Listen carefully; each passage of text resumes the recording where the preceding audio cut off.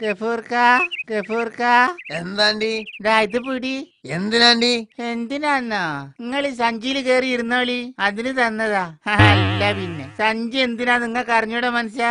അങ്ങാടി പോയി സാധനം വാങ്ങി വന്ന്.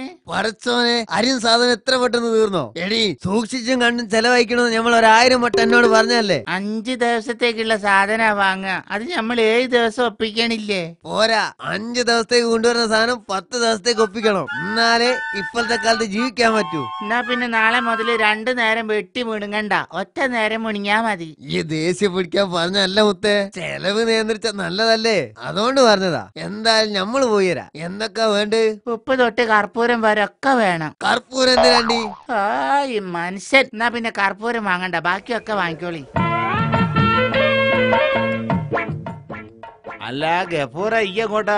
അങ്ങാടിലേക്കാ? അതെ. എന്താ മൊയ്തീനെ? എടാ, എനിക്കൊരു കാര്യം അറിയാനുണ്ടായിരുന്നടാ. അത് പിന്നെ ഗഫൂറെ, ഒരു കല്യാണം കഴിച്ച് ലൈഫ് സെറ്റ് ആവാൻ എന്ത് ചെലവ് വരും? അത് പടച്ചോന് പോലും പറയാൻ പറ്റൂല മൊയ്തീനെ. കണ്ടില്ലേ, നമ്മൾ ഇപ്പോഴും ചെലവായിക്കൊണ്ടിരിക്കുക. സെറ്റായി കിട്ടണില്ല പോലും മൊയ്തീനെ.